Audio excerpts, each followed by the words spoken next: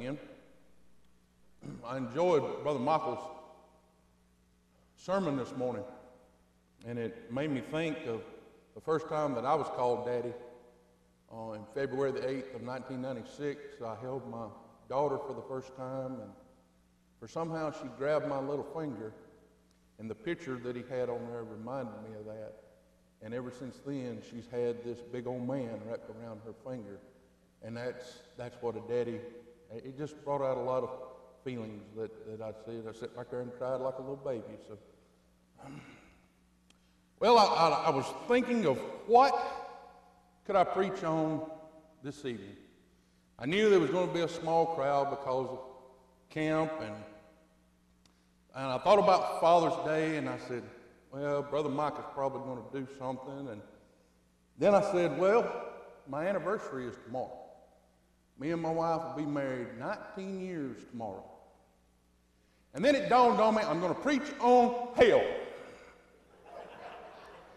I'm not going to coordinate the two together. Don't get me wrong. I'm not going to say it's one like the other. But I do love you, honey. But that is our subject tonight. Hell. Hell is a real place. It is not a fairy tale. It's not a myth, or it's not a legend. If you will turn with me to Revelations 21 and verse 8.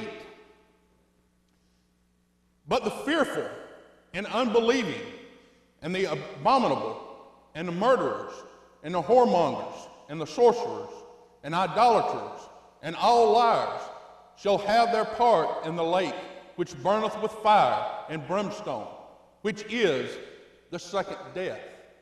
That's not a very good picture to paint that you want to go to. We read and we sing and we talk about the splendors of heaven, but we never stop and really ponder what hell will be like. So I want to look at some things that if you get to hell, what will you have? The first thing I want you to look at is we will have sight. Luke 16 and verse 23. And in hell he lifted his eyes, and being in torment, and seeth Abraham afar off, and Lazarus in his bosom. Can't you see, ain't you ever seen something, and because of the pain that you were in, or the hard times that you were going through, ain't that torment to see somebody having a good time? You know, I remember my daddy telling me as a small child, I'd go to the fence and look at the other kids playing over there because I didn't have a swing set, and I would cry and cry. I guess that was torment to me. I mean, that was just a little thing. I wanted to go swing. He said, Mama called him at work crying and said, and I got a swing set. So sight can be such a torment to us. That's one thing we'll have. The other thing is we will have feeling. Luke, the 16th chapter and verse 24. And he cried and said, Father Abraham, have mercy on me, and send Lazarus, and may he dip the tip of his finger into water and cool my tongue, for I am tormented in this flame. I know you ladies and some of you men go and cook, and I know you've touched them hot pans, and it don't take you long to say, ouch! And I've been working out in the field with a torch and get something, and it don't take me long to turn it loose. But think about this, when you're in hell, you can't turn hell loose. That eternal pain, that torture, will be with you forever, and you can't get rid of it. You can't get around nowhere where you won't feel it.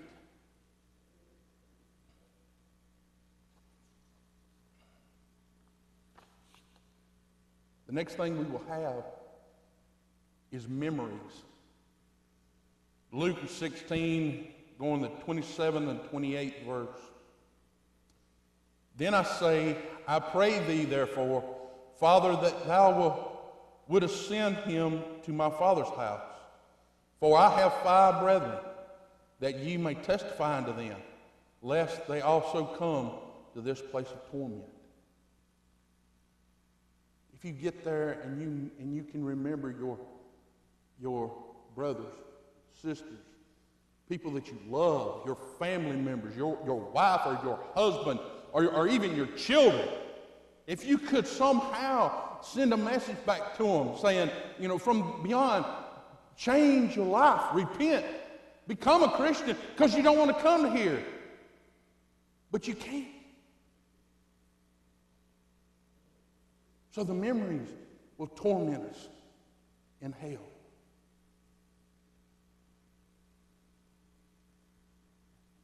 Let's ask the question, who will inhabit hell?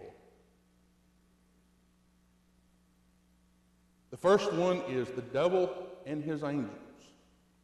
If we will look at Matthew 25 and verse 41.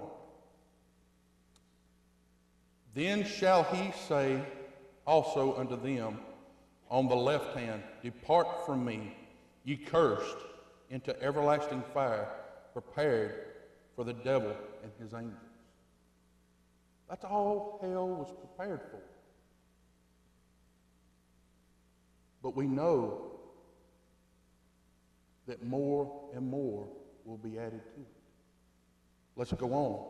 Who else will be in hell? How about the people from Sodom and Gomorrah? Look at Jude 7. Even as of Sodom and Gomorrah and the cities about them in like manner, giving themselves over to fornication and going after strange flesh, and set forth for an example, suffering the vengeance of eternal fire. They lived their lives so evil, so wicked. Their eternal reward is hell.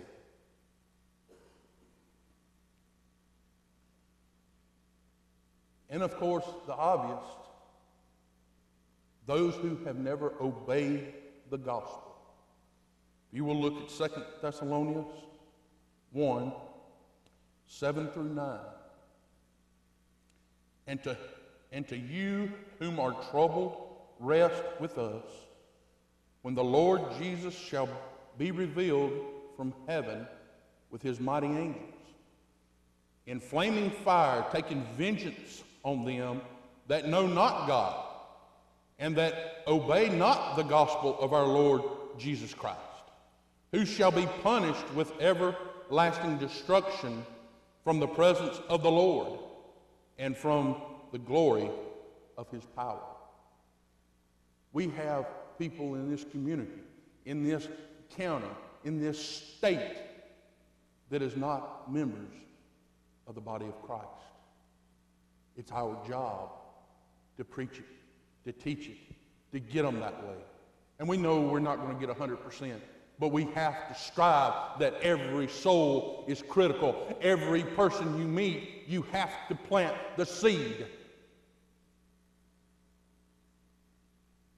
But the saddest one that you can think of, the saddest possible thought that you could picture, the person that you can picture in hell, is the erring child of God.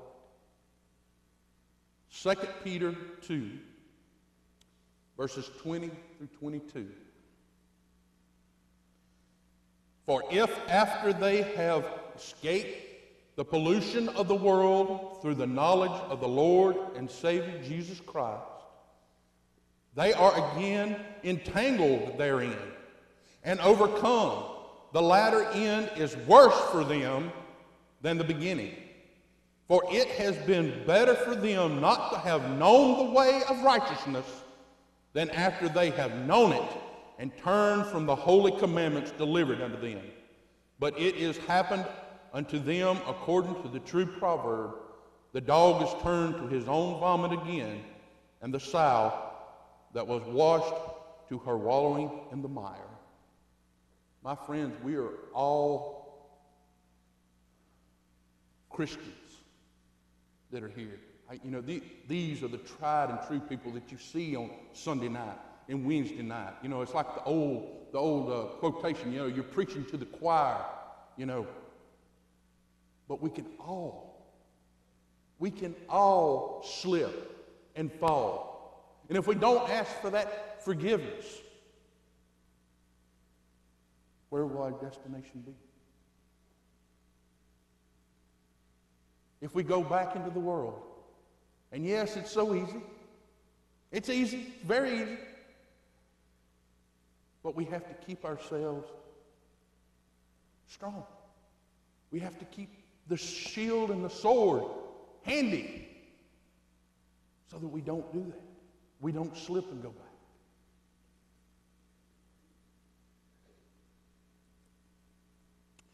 To know the way and not follow it, and spending eternity in hell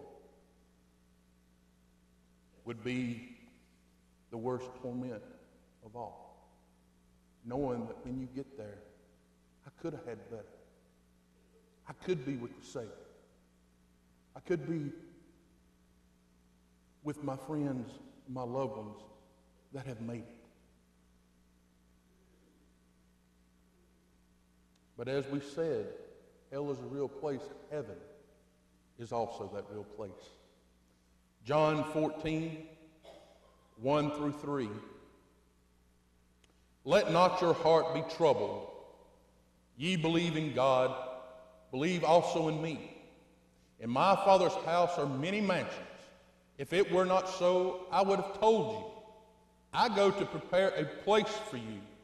And if I go and prepare a place for you, I will come again and receive you unto myself, that where I am, there ye may be also. What a wonderful promise that this verse gives us. Going to a place where we don't hurt anymore, where we don't need the walkers, we don't need the eyeglasses, we don't have the aches and pains that we do. What a wonderful verse. But also, let's look at what we have forward to in Revelation 21 in verse 4. And God shall wipe away all tears from their eyes, and there shall be no more pain, death, neither sorrow, nor crying. Neither shall there be no more pain, for their former things are passed away. Now, which picture do you want to spend eternity in? In those verses, the first verse I read, talking about the lake of fire, or this one here? It's either heaven or hell, and the choice is yours.